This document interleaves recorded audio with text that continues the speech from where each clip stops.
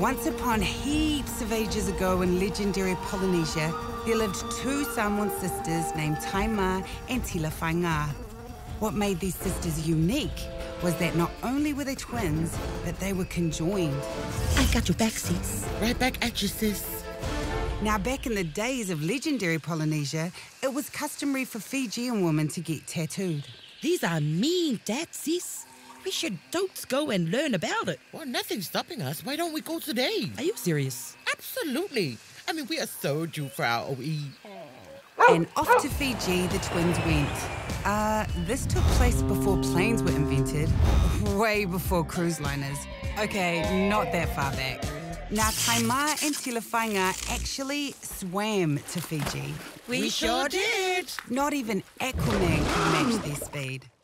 And when Taima and Tilawhainga finally reached Fiji, they were welcomed by the villagers, who wasted no time teaching the sisters all that they knew about the art and history of the tattoo. Amazing! Oh, kalibang Chiho! And now that you have learned everything there is to know about Tatau, go back to Samoa and share the knowledge. And remember these instructions. Tatau the women, but not the men. Tatau the women, but not the men. Got it. And with that, the sisters leapt into the Pacific Ocean and made their way back to Samoa, bobbing up from the water from time to time, singing the instructions. Tatau the women, but not the men. Tatau the women, but not the men. Tatau the women, but not the men. The women, not the men. Chew! What is that?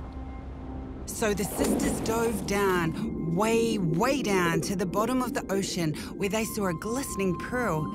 Swimming through a huge whirlpool to reach the pearl, they were suddenly caught by a monstrous current that caused the twins to toss and tumble, dragging them to the seabed before landing next to the pearl. So gorge! Oh, kalibang When they eventually resurfaced, they were terribly disoriented and in their excitement tried to recall the chant they had been singing only moments earlier. Sis, what was the chant again? Something about Tatau, a man? Tatau the man, not the woman. Does that sound right?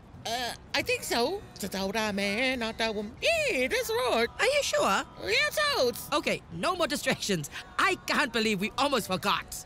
But in their confusion, the twins had got the instruction back to front. Tatau the men, not the women. Tatau the man, not the woman. Okay, cut it. You heard what Taima and Tilawhainga said.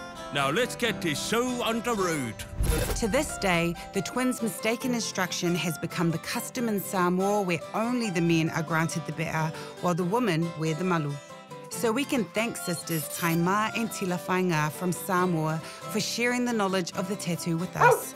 And if there's anything else we can take away from this, it's next time you're given a task, try your hardest not to get distracted, even by cool as sparkly things. Unless, of course, your task is to look at cool as sparkly things.